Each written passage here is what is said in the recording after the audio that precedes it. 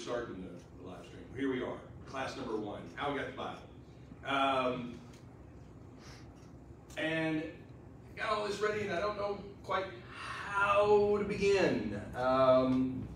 What's the inspiration for this class? Jerry, you were the one that first mentioned this to me. What was it? What was it about this topic that became fascinating? Well, I was thinking not so much about how we got the Bible, although that's great information, and I've never had the opportunity to have it presented, so I look forward to it. I was thinking more sort of the end of it, the persecution of the people who translated the Bible into useful languages, and the martyrs, the pioneers who went before and got the Bible in a form that we know it today, and around the world, where it can be usable instead of locked into access to only a few. That's actually going to be part of the story. That's actually part of this. In fact, as I was getting ready for this, we have, all of us, we have friends, we have people who are involved in the same process today that gave us the Bible centuries ago. I mean, essentially, our Bible translators who are working to put the Bible into the language of people who can understand it, that's the same process that gave us the scriptures that we now have. There's obviously some things at the start of it that come about a little differently. We know this much, and I'm not going to worry about whether I'm on camera or not. They can hear me, and that's fine. We know this much. We know that the first words that were written scripture, I'm going to say, are written by the finger of God for Moses, for the people. And that's when you actually go to the writing of scripture. And so we have this piece of what we call our scriptures, that in its original form, it is written by the finger of God on the stone tablets, and those stone tablets are kept, and they're wherever the Ark of the Covenant is. As for the rest of it, there are processes, human processes, that involve the divine work that are constantly going on. Because, this scripture that you and I have, I mean, these books, these digital records, whatever they are, it seems like there's often kind of a debate between, well, is this a work of God or is this a work of people, a human one? And I think that's the wrong question. Because God's modus operandi has always been his way of doing things. He'll do his miracles. He'll write on stone. But most of the time, God will work with and cooperate with humanity in ways that make us realize he is God. And so there's a process at work here that turns into this deposit of wisdom and teaching in Scripture that has been transmitted over the ages. And we're going to look into some of that as we go here. So the first thing, I think, let me begin with this, and then I'll put a little bit out here on the table, and then, I don't want you to get shy. I want you to think about this and think about a question. I'll have some exercises next week that I think we'll do that I hope will illustrate this, because this is the sort of stuff that we don't always think about it. We just assume that Scripture's there. But it's fascinating to think about how we got this. And that's why I have to call my first lesson a salute to the scribes. Here's an analysis of your modern Bible. This is what you've got. If you had a nutritional label on the back of your Bible, it might look something like this. 75.55% of it is what we call Old Testament. If you do the math with 39 verses 27, you're going to get a different number. This is the content, okay? 24.45% of it is New Testament. Now you've got 39 or 24 individual documents in the Old Testament, depending on who's doing the counting. When we're doing the counting, good Protestants that we are, it's 39 documents. When the Jewish community, the traditional Orthodox Jewish community is doing the counting, we want to get that door. Yeah, it's 24, because what we divide into 1st, 2nd Samuel, 1st, 2nd Kings, just becomes Kings, just becomes Samuel. They were originally one book. They also take the 12, what we call minor prophets, they just kind of put them all together. That becomes one whole book. So that brings your total down. The view of the Jewish community concerned, because they don't call it the Old Testament, for them it's the Bible. They call it the Tanakh. That's these 3 letters right here in Hebrew turned into an acronym. Okay? And it stands for Torah, Nevi'im, and Ketuvim, the law and the prophets. And think about the terminology that we often see Jesus using in the New Testament. He'll say the law and the prophets. He's talking about Scripture. The writings is a third part. And by the way, these have a priority. The Torah is considered base. That's the solid part. The prophets comment on this, and then the writings comment on all of it. They build on one another. It's not that one's more important and one isn't. It's that they're all important, but they all depend on each other. There's a core to it. Okay, it's got layers. It's got a foundation. We'll get into the New Testament later. But think about the span of time that you've got covered here when it comes just to the writing. With what we call the Old Testament, you've got 15th century to 2nd century BC. That means you've got about, easily 1,000 years, a millennium worth of writings. From the Exodus all the way up to a few hundred years before Jesus. With what we call the New Testament, it all takes place in 1 century. It doesn't even necessarily cover the whole century. It's within a lifetime that you see its writing. That's going to change how we've inherited those things. That means that some of your Old Testament writings are familiar with some of your earlier Old Testament writings. They come about at a different time. In fact, Ezra is our prototypical scribe. He's our first real scribe. He's the basis for all scribes. Ezra knows about Scripture. Ezra, who's in the Bible, and his book, Ezra and Nehemiah, get fused into one book in the Hebrew canon.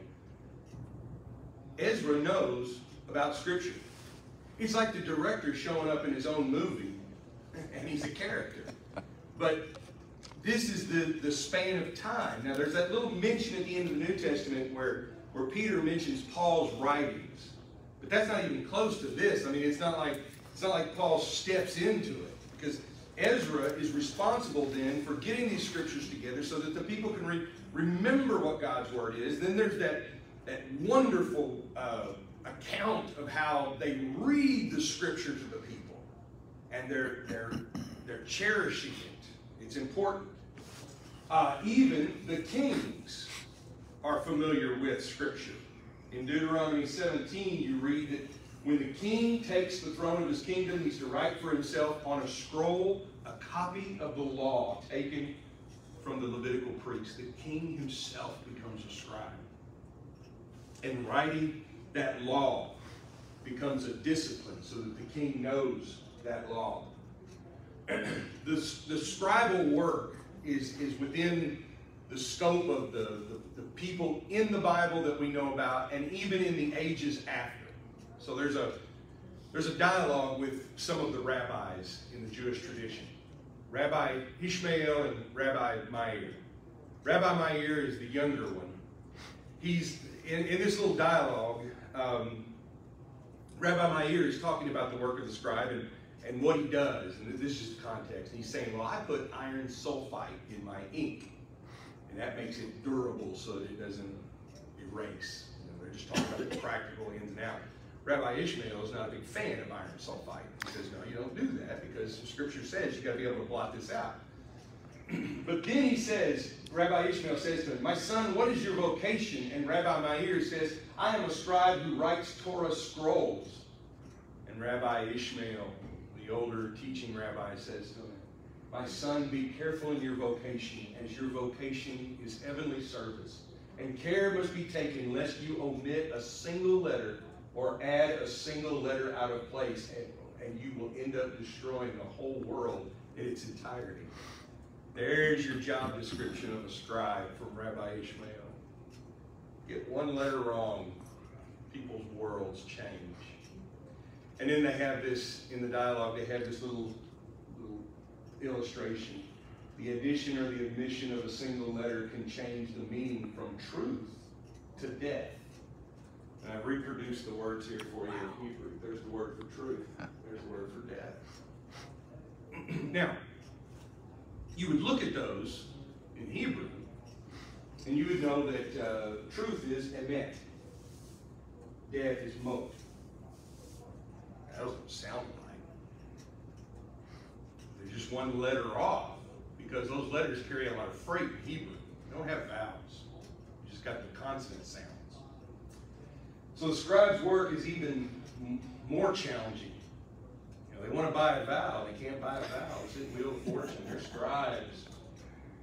Here's where textual criticism comes into this. I want to talk a little bit about this, because there's a lot of buzzwords today about deconstruction. And I don't understand it. I'm not following with it. I'm not up to speed on it. Everything's being deconstructed.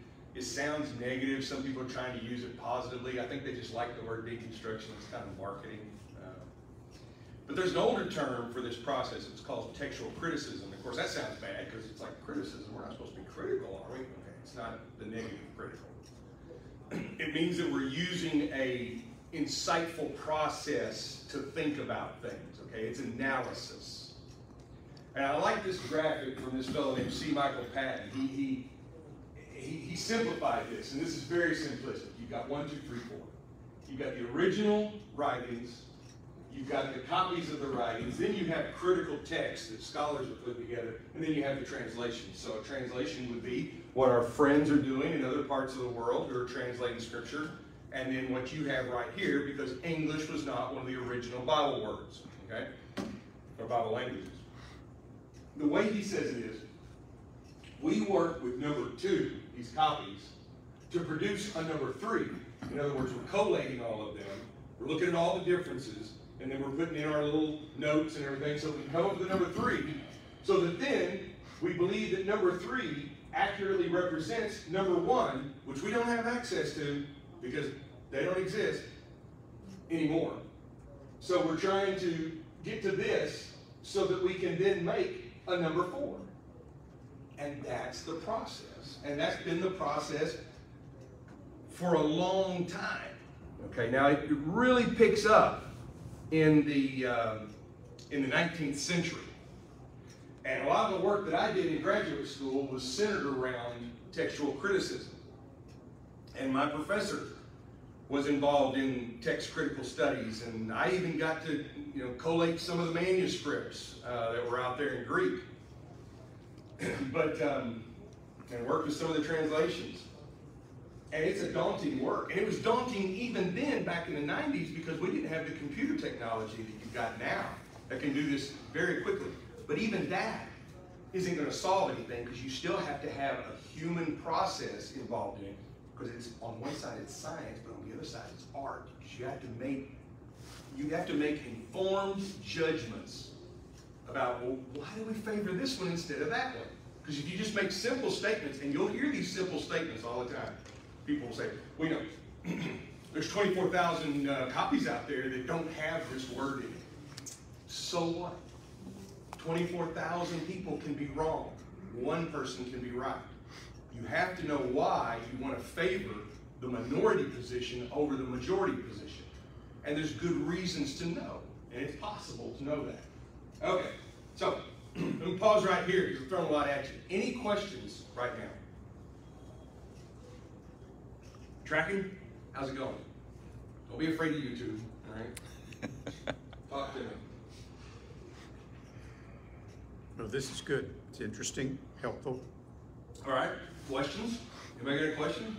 I'd like to know how you today know what you can rely on when you go through that four-step process.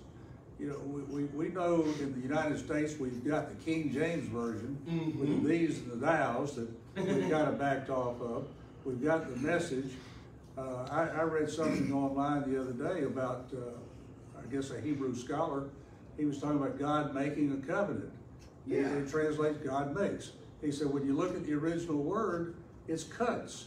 Yeah. And he said that makes sense in the language of their day, because somebody would cut up an animal to give it to somebody.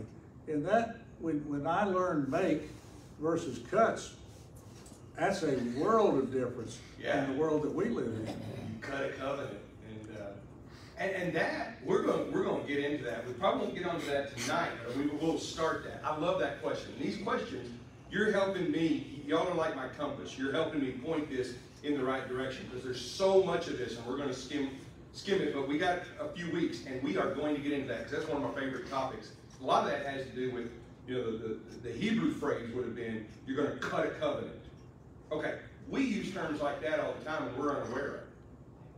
I was talking to Oscar Nolasco years ago one day, and talking about the process you have to go through for citizenship. And when I'm talking to him, I just said, "Yeah, I guess you got to, you know, deal with a lot of red tape, you know." And he goes, "Huh?" And I said, "Well, you know, cinco roja, red tape. I know Spanish." He's like, "What? Red tape? What?" And the phrase didn't make any sense, and it comes from, you know, they would put the red tape on these documents, and it's isolated to a particular culture. So those are the idiomatic expressions that sometimes don't translate, but you have to make a jump. You can do it literally, but it still won't communicate anything. And that's the work of translators. They have to think about this. And all of the translators that we're going to see here, that they have decisions to make. How much of the original flavor of the language do you maintain, and how much of it do you carry over? And sometimes you don't have to make decisions. You do a variety of things. But in that vein, we talk about the Bible as being the inspired Word of God. But now you've got 4 steps. So the original writer presumably was inspired. Yep. You then get into the hard copy, you get into and are you saying that each and every person along the line over several thousands of years, every one of them in translating, etc., all were inspired?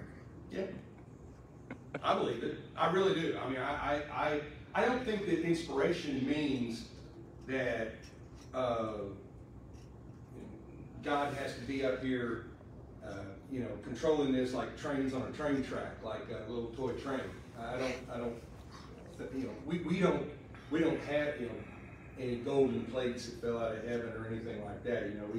But I do think that there is a way in which God is involved in this living process with us, because He's always coming close to us, and the greatest revelation is in Jesus Christ, and Jesus' words are picked up and carried by the apostles, and then it's turned into the Gospels, and then it's carried over by Paul.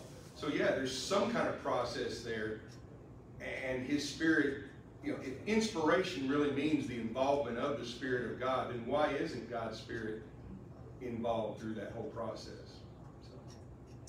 Well, and language may change in one generation, and sure, we quit using biblical terms, but you don't have to go back far till where there's a lot of phrases from the Bible that were in everyday language. Yeah. Like this deal about making a covenant or cutting a covenant. We still use the term "cut a deal," and that's the same deal. Probably translates differently in other languages. Here's one thing. Here's another thought about inspiration. I like that question. Let's go back to what Rabbi Ishmael told Rabbi Meir. He said, "Your vocation is a heavenly service." Now we use the term inspired, and sometimes we get the term. We get terms kind of mixed together, that inspired and authoritative. Now, those go together, but they're not exactly the same thing. Inspiration is the process by which God is involved in this. Authoritative is that we understand the weight and the impact and the I'm trying to think of the cognitive authority, but you get it. Gravitas. The gravitas and the ultimate decision-making power of this word. Now those go together, but they're unique. Here, they've got this idea that keeping this word and faithfully sharing this word and copying this word is a heavenly service. So they definitely have God in mind throughout this. Here's kind of what, this is a simplified version of it. This is my attempt to do something. That 1, 2, 3, 4 was probably better, but what you really end up with is, kind of this genealogical network of things. So that, and this is, by the way, this is meant to show that despite all of this, and this is the thing that when you stay in textual criticism, when you keep thinking about it, despite all this complexity, the text is very reliable. And that's what's amazing about the whole thing. I mean, it'd be just simpler if God would just, have written everything with his finger on a stone and just said, here it is. There's everything you need right there. Here it is, skywriting, whatever. Here's a magic scroll. And we could all go to it and say, look at that. There's the magic original that God gave us. But for whatever reason, it's brought to us, in the words of Hebrews, he spoke to us through prophets and angels, but finally he's spoken to us through his Son. The word comes to us as a living word, as a spoken word. In fact, inspired has to do with respiration, being the breath. And the word as it's presented to us is spoken with air, with breath that filled the lungs of the Son of God, and he speaks on the Sermon on the Mount. And that's how this word is shared. It gets written down to preserve it, but the idea that it's spoken first is what matters. And then it's carried on by others. This copying process, you've got the originals, like, let's just use New Testament because it's a little easier to grasp New Testament. Paul writes a letter. Paul writes a letter, and that's the original autograph. It goes out to its intended recipients, and they make copies of it. He'll even say in the New Testament, we'll look at this in a couple of weeks, you share the copy of this letter with that church and then ask them for a copy of their letter. So people are copying the letters, they're preserving it, and that's the only, you got to do it by hand. Can't email it, can't attach it, can't resend it. No Xerox machine. So they have to write it down, and they have to be faithful. And there's this sense of being careful, which is kind of a lost art because, autocorrect hasn't helped us. It just garbles communication. I get texts from some people, and I'm like, okay, we're going to have to go back to the beginning. I'm doing text criticism on my phone all the time. So anyway, but you have copies then, and then you have other copies, and different people are making these copies. And then there's copies of the copies. And then at some point, that collection gets around. And by the way, the Bibles are not kept as one single book holding it all. You may have a church over here, and they've got a copy of some of the books. You have a church over here, they've got a copy of some of the others. And I'm talking about Old Testament first, because the first century church, their Bible is what we call the Old Testament. Now they're hearing the gospel is being taught, and the letters of Paul are being circulated. And so by the time you get to the second century, there's an awareness of all these other accounts that are being passed on. Luke describes the process to us. We're going to get into that too, because there's some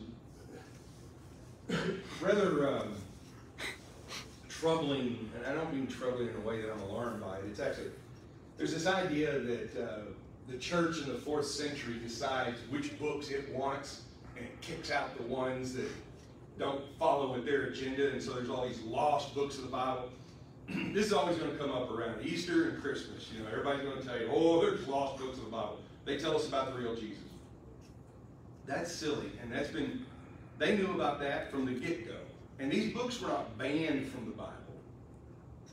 These books were read, and everybody said, these are terrible. I mean, a few people were trying to push that book. They had an agenda. They were like, no, that's not the way it is. They had to teach it. Well, anyway, you've got to translate it at some point because people, they want to get this word out. So it's like, well, these people over here, they don't speak Greek. Well, let's get it into their language. And so language translations are made. Now, in a much broader process, that's done with the Old Testament as well. Can I ask a question there? Yep. We realize there's a fairly limited number of copies and even versions of the New Testament scriptures. Right. But the Hebrew scriptures are much, much older. How many of those first level versions are there of the Hebrew scriptures or of significant parts of it? Well, I'm going to give you a number.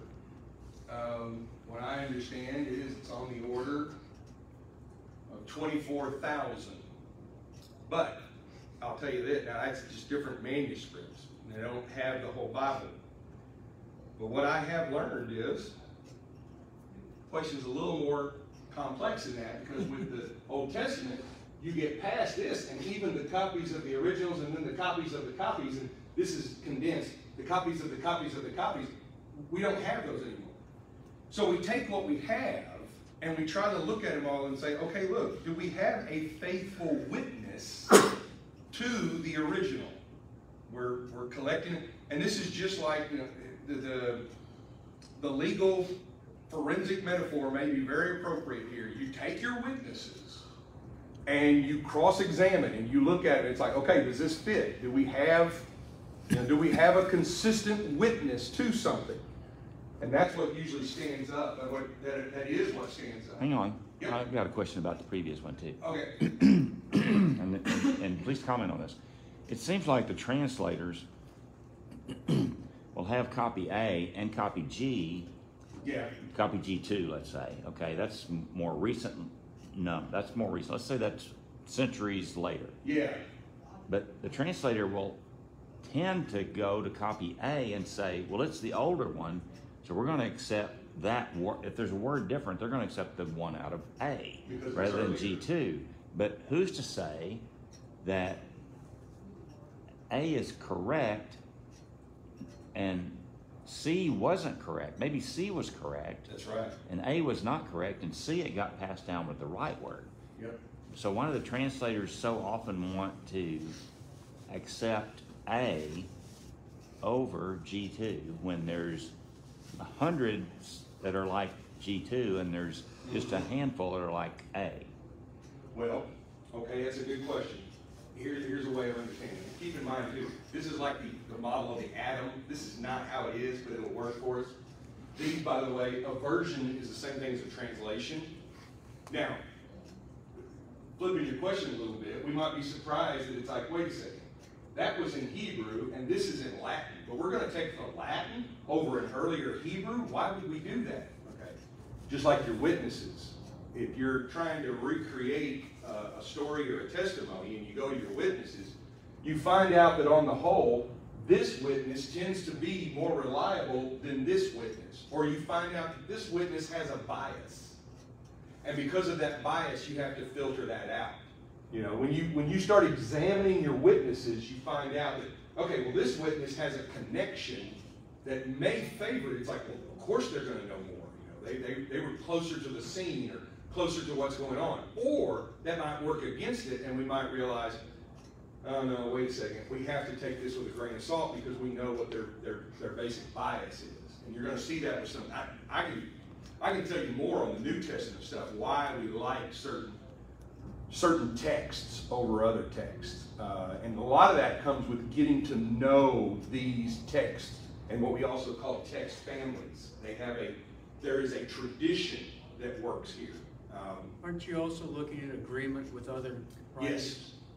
Yes. Yeah. And then sometimes when you have a difference, that difference points to something. So let's say you have a discrepancy. Well, then you weigh the discrepancy. It's like, well, wait a second. What is this discrepancy?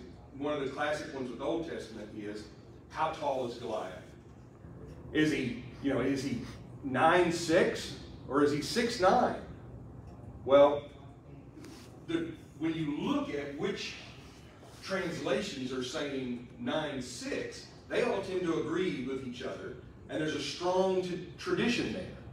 But there's a very early text from the Dead Sea Scrolls that shrinks Goliath down to 6'9".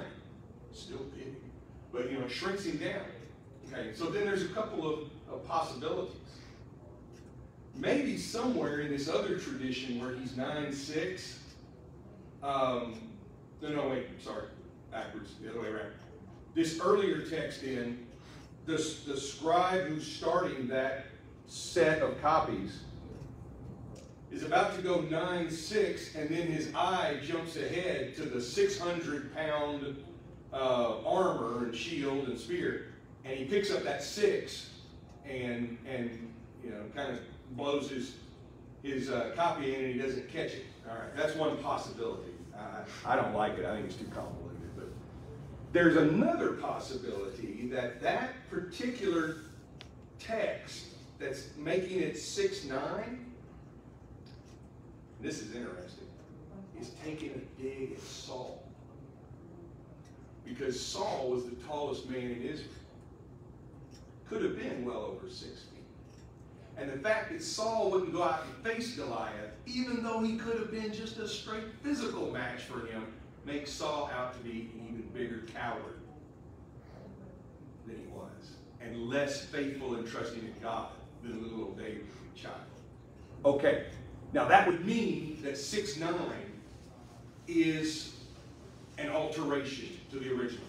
All right, but we can understand why they might have done it. In the end, we really don't know. And in the end, Goliath's still big.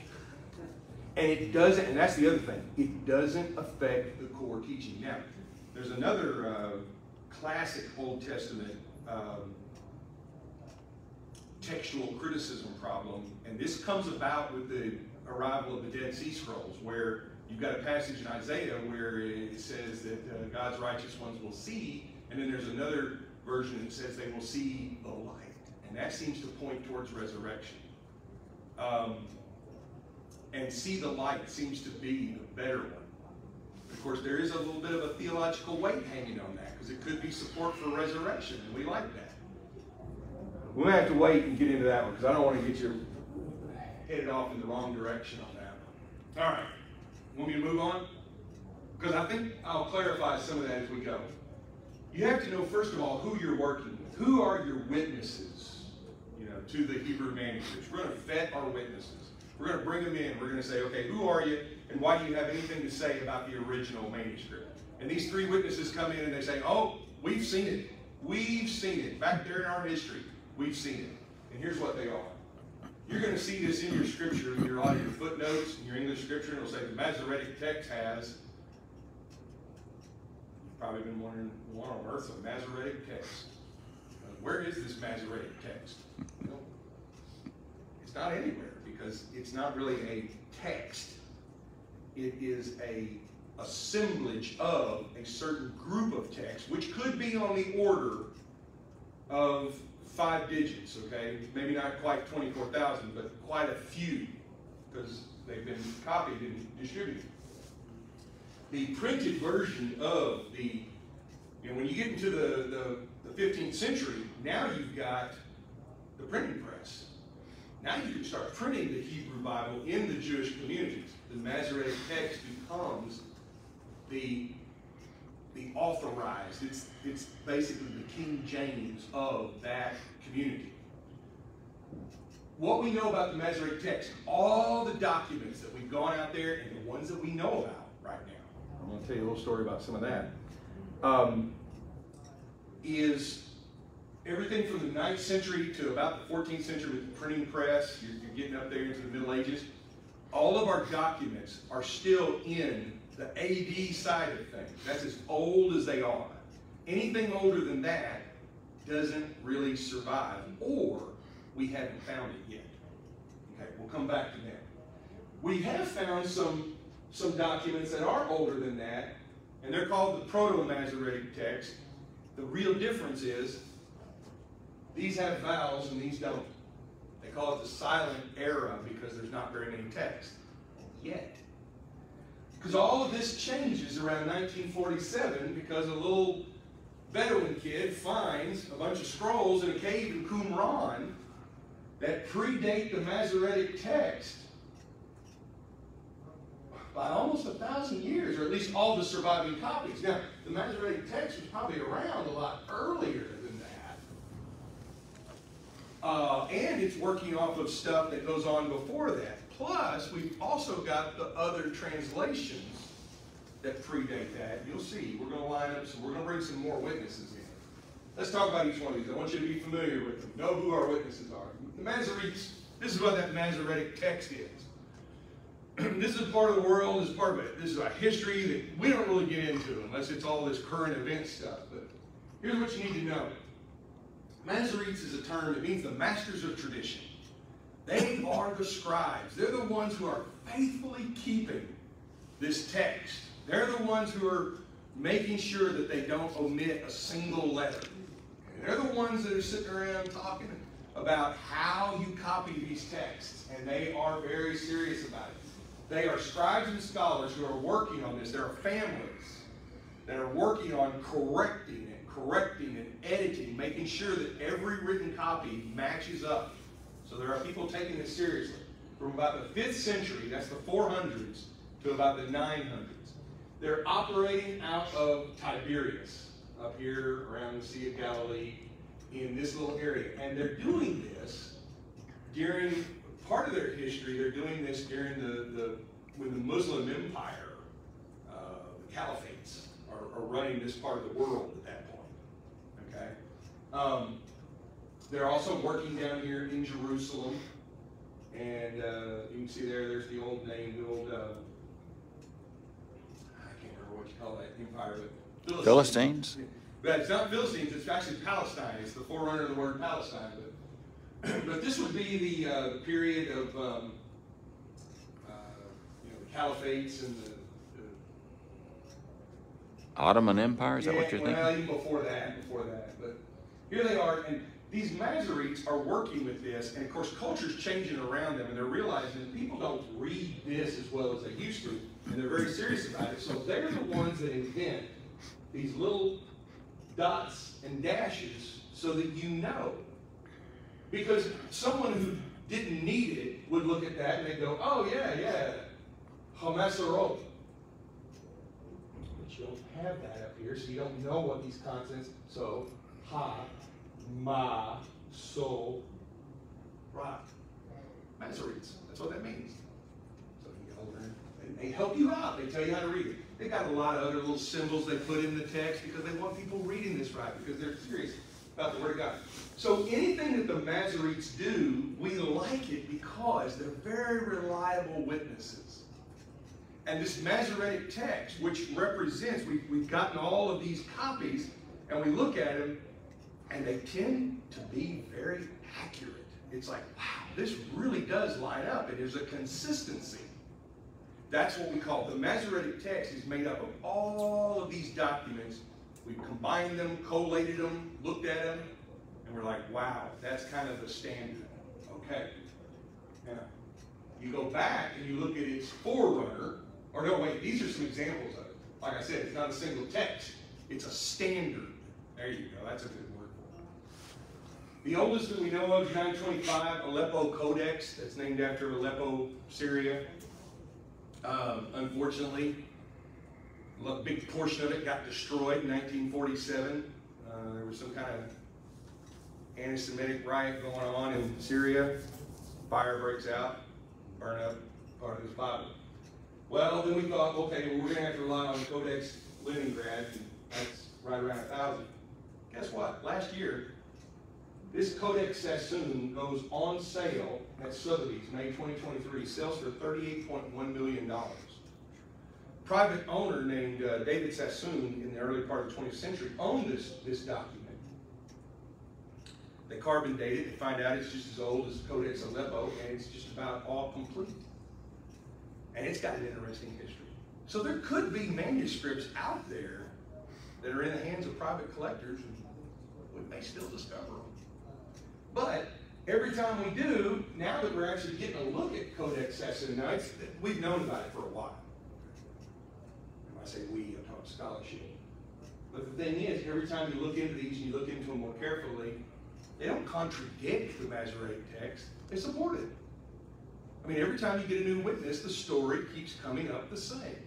And this is why every time they break the news on one of these, it's like, oh, a new document is found that will shatter what we think about Scripture. No, it hardly ever does. I mean, we've had a lot of these discoveries in the 20th century, and it tends to point towards reliability.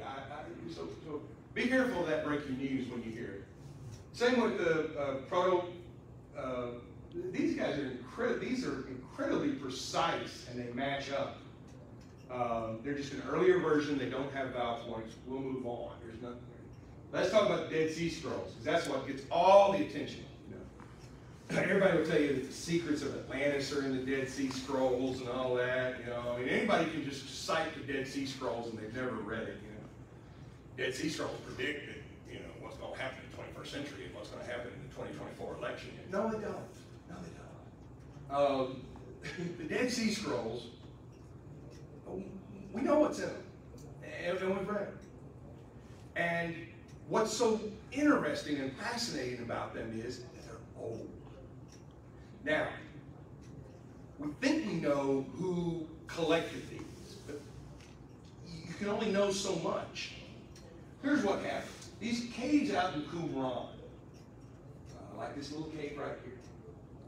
There's a Bedouin lad named Muhammad Ahmed El-Hamid, 1946. He's out there looking for his lost goat or sheep or something, Goes in this little cave and finds these scrolls.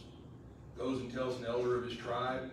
They take it to this Christian monk. The story's fascinating how they discover this, and I'm not going to get it accurate right now, but I mean, they're looking into this, and of course, one of the things that's come along is they're like, this is going to be worth a lot. How do we sell this? Then the archaeologists get involved, and they're like, oh wow, and then they're like, okay, there's caves out there that have scrolls. That's the big discovery. Somebody hid their scrolls out in these caves, and these things are old. They go back to the 2nd century before Christ, some of them. So they go out there and they start searching these caves. They eventually find 12 caves. In fact, the most recent cave was discovered, any guesses? 2017. Sadly, when they found the cave, they didn't find any scrolls. It's so sad. They found pickaxes and shovels, so somebody had gotten in there in the 1950s and already looted it. But that means that there may still be scrolls out there. These are just great things to find. And there's always a lot of controversy over this. And the controversy comes from the fact that everybody's hanging on to who gets to publish this. Now, it started to loosen up, and they're getting the information out there, because everybody's like, we want the information, but folks are holding on to it. And it's slow moving. I mean, think about that. These were discovered in 1946. They didn't just upload them to Instagram. So there's a meticulous work going on. They're older than the Masoretic text documents. They're older.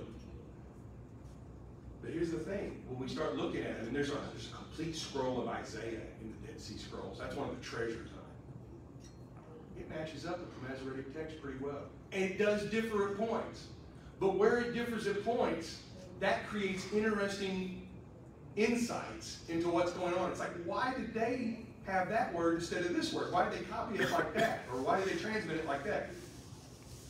And I want you to know this. It does not create doubt about Scripture. It actually shows you that Scripture is a living process and that Scripture is real. Hebrew can be a very metaphorical language. Remember, one letter can change all the meaning.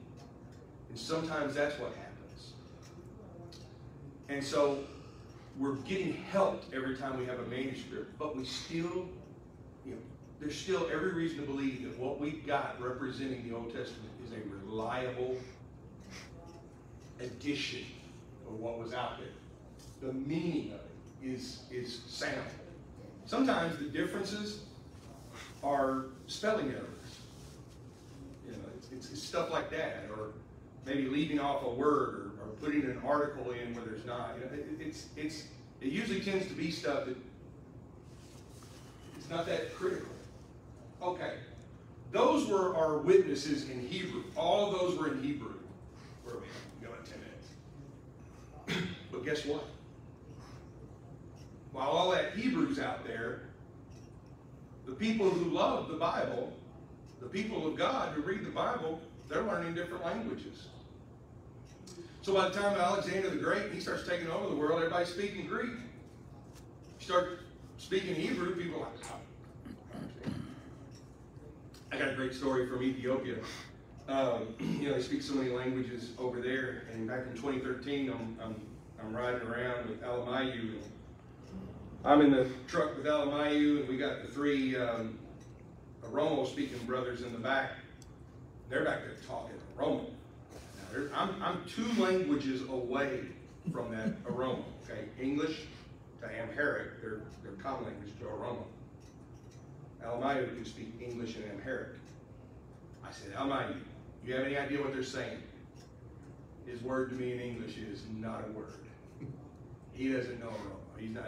He's not picking up any of the Oromo. He may, but here's the thing. It's just like that. They live in the same country, same traditions. The language can be a barrier. That happens in the ancient world. And Greek becomes the standard language. So what we need is, we find times where we got to translate the Old Testament into Greek, into Latin, into Syriac. We'll talk about these 2. We may save this for next week because they're pretty special, but different. Man, this one. All right, how are we doing? All right, laser blast. Greek version, because it's important. Greek version, you'll see that a lot in your notes in your Bible, because it will say, the Masoretic text says this, but the Septuagint says this, or it might say LXX. What is that? I'm going to tell you a little story about the Septuagint, because I want you to understand what it is. It gets its name, Septuagint, that's Latin for 7, and then this is the Roman numeral for 70. Its name means the work of the 70 translators. The legend is, and it comes from this old document called the Letter of Aristeas, which is probably a bit of a myth, but that's okay. Don't worry about that. That doesn't mean to excite us. Legend says that this king over Egypt, Ptolemy II, he's got the library in Alexandria in the 3rd century BC, and he wants a copy of the Jewish scriptures for his library. So he says, would you please send me some translators so that they can translate the Hebrew scriptures into Greek? And legend has it that he got 6 translators from every one of the 12 tribes, which could have been hard to do in the 3rd century. But he gets them all in there. He puts them in different rooms and he says, now translate. But they don't know about the work that the others are doing. And lo and behold, when they're done and out it pops, it's all across the boards exactly the way it should be. 70 translators, 72 actually, do it in 70 days. And the letter, supposedly from King Ptolemy to his brother, is, this is amazing. All right. I think that's a bit of salesmanship, but there is a Septuagint. There really is. These Alexandrian Jews who have adopted this Greek culture. You remember in Acts we read about the Hellenistic Jews. They have adopted Greek culture, but they're still maintaining their identity. And there's an identity crisis around that time in the 2nd and 1st century BC. Read the book of Maccabees. They find the need to translate Hebrew scriptures into Greek so that people can understand. And that's what I love about this whole story overall. There's always this desire to know the Bible, know the Bible. We're not just going to keep it in Hebrew because that's the way it's supposed to be. Let's get it out there. So, thanks to their work, and by the way, here's a look. This is an old fragment of a Greek translation. Old. And right here you'll notice, this is all, you can say it's all Greek to me, that's Greek letters and all that, it's just handwritten. But right here, these letters look a little funny. That's the name of God. And it's written in the ancient Hebrew letters. Not those blocky looking ones that we're used to seeing. They would do that. They would do that sometimes. They would write God's name as it originally appeared. There's all kinds of traditions behind God's name. Well, on the other side of things, 4th century, we've got this fellow named Jerome. He's a saint in the Catholic Church. He starts translating the Hebrew text into Latin. Now, there was a Latin Old Testament around, but they had translated it out of the Greek that was earlier. Jerome is a pretty sharp fella, and he says, you know, it might make more sense if it came right out of Hebrew. So he studies Hebrew. He goes to Jewish people to learn Hebrew, and then he translates it from Hebrew directly into Latin, and he comes up with a version of it. It's called, and I don't know Latin, it's like the Eux Hebraicum, which means according to the Hebrew. So now he's given us this Latin version, but this Latin version is one step removed from Hebrew instead of 2 steps removed. It's like me in Ethiopia. I got to go from English to Amharic to Oromo. What if all of a sudden I could speak Aramaic? Aha, now I'm only 1 step removed. That's the gift that Jerome gives us. So we've still got his Latin, copies of his Latin translation around. We can read it, back translate it, and find out what he was reading in Hebrew, just like we do with the Greek. Now we've got more witnesses. By the time you get to the 300s, and you talk about the Hebrew text, Yeah. are you talking about the entire Old Testament as we know it today, or are you simply talking about the first 5 books of the Old Testament? No. What is the Hebrew text that he's translating? By the 4th century AD, you would have all the documents that we know about. And he might even be doing a few additional ones that are not canonical. So he's aware of that. Now, if you go back to the Greek, there might be some that are on the line, like the Book of Esther. The Book of Esther is always, it's a little later in the history. But Jerome's going to know about all of this. And the Hebrew that he's working out of, this predates the work of the Masoretic text. So you think of it like this. The Masoretes have put together a Hebrew witness for us. Jerome comes along, and he's earlier than them, and he says, oh, I saw Hebrew texts, and here's what I saw. We don't, we have his notes, so to speak. But he's going to know all the books that we're familiar with by that time period. Yeah. And his interest in doing this is because the early church, its Bible for 400 years, for a good portion of that time, was what we call the Old Testament. Books like the Torah, the Pentateuch, Deuteronomy, those were very important to the early church. Job was very important to the early church. The Psalms were highly important to the early church. In fact, we've got these collections of traveling documents that we know existed within the early church, and sometimes they'll be the most interesting collections. It'll be like Deuteronomy, Job, and some of the Psalms, or Exodus, and it's really, and the reason why is because they gathered what they could when they could. And when you think of the process, that's another thing that's almost humbling in this. The process by which ancient people, how hard they work to get Scripture. I mean, look, he devotes 14 years of his life to doing this. Not to make a penny.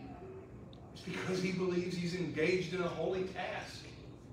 And what was the time on the Septuagint as compared to? Oh, that would go back about 600 years before him, maybe 500. So there's a long gap of time there. And now the world's starting to speak Latin. Jerome is living on the, he's coming out of Eastern Europe there. We're about out of time, so I'll tell you what, we'll pick up with these, but we've got our Syriac version. Let me jump ahead.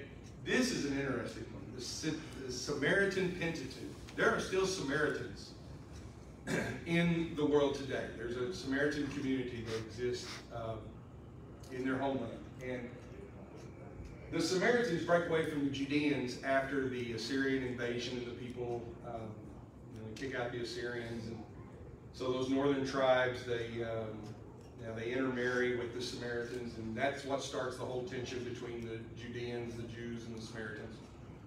You can see right here on the scroll, this is Samaritan script. It's a different alphabet. It's still considered a form of Hebrew or Samaritan. I really don't know how it's classified as a language family.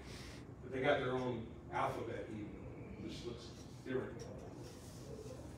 You start looking at their documents because they preserved it. Of course, they've got their Pentateuch. And by the way, in their Bible, it's those It's those 5 books, the books of Moses, and then there is Joshua, which they don't consider part of the legitimate Bible, but it's still important.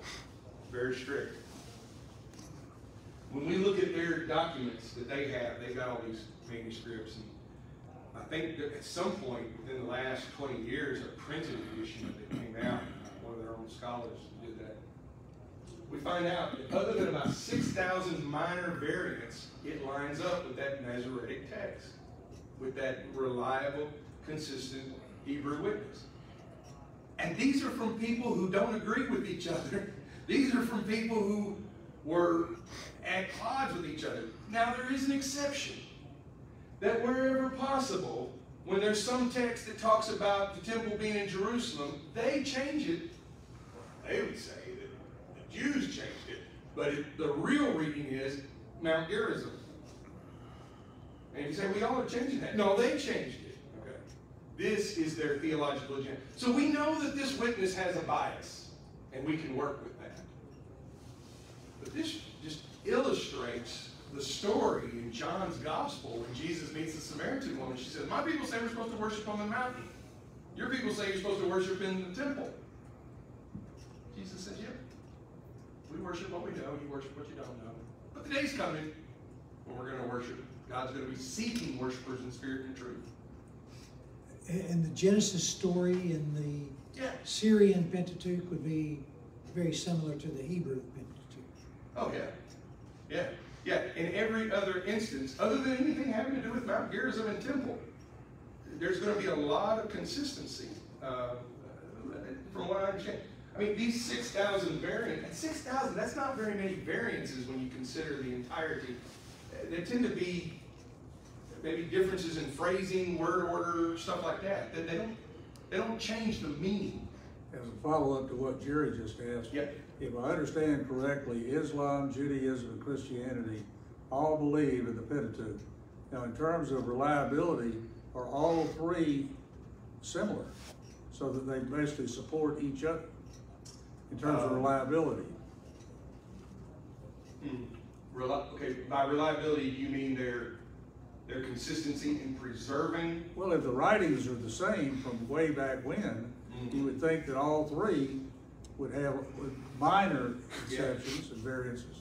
Would all be the same. I can't speak for Islam. I don't know their history and traditions, but Samaritans, then, if you include them as an additional group, the understanding of the Pentateuch is going to be very similar. Of course, Jerome, we go back to him, he's doing this as a Christian. He's working from the Hebrew text into Latin as a Christian, so he's respecting that tradition. The Christians own this Bible in the same way. Rick, I think the Islam versions of the stories of Abraham and Ishmael don't match up very well with the Hebrew versions. They get very I don't know. Proprietary. There's a lot of their writings that are strange. They're going to give Ishmael a lot more credit. Yeah. Of course, keep in mind that all comes about, you're talking 7th century AD. So that's developing a lot longer. That would mean that your Christian Bibles or texts have pretty much crystallized at that point, both in the church in the East and the church in the West. And your Hebrew tradition, that's right about the same time that the Masoretes they're into their work of preserving that. So those are fairly well set. And it's off of that then that Muhammad and the Islamic traditions, they build off of that. And again, I'll speak, that's about the extent of my knowledge on that. But we've got good, reliable history. Now, we've just done the Old Testament. When you get into the New Testament, it gets even more exciting. And let me just wrap it up there and tell you that I thank you very much for your participation. And stay in touch with me and let me know which direction you want this to go in, because I want to make this interesting to you. And this is the strange stuff, but it's going to get a little closer to home as we keep going on. So thank you very much for your time and attention. Thank you. Thank you, Chris.